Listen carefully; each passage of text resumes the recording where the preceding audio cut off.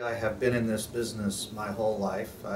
Having grown up with the family business and having an opportunity as a child to go down to the office, and at that time you were able to be in the plant and play on the rolls of paper, and at that time we could bring 3 boxcars into our facility, and it was fun, great fun to play in the boxcars as they sat inside the building.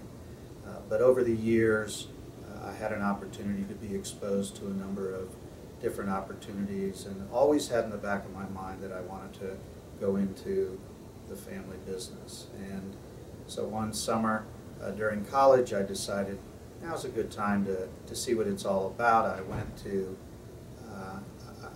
and spent the summer at Tension.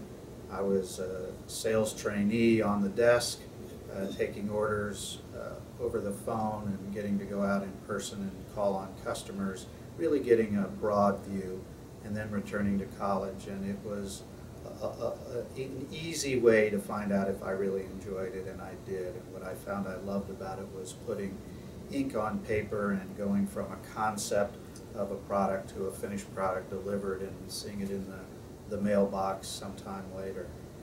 I then went on and worked, and then went to business school, and then came back after business school. I always knew that I wanted to come back. It really wasn't a question of whether, but when. And at the time there were a number of individuals in our business that were close to retirement, and I wanted to have an opportunity to learn from them before they left. And so I came back after business school and have been there the past 34 years.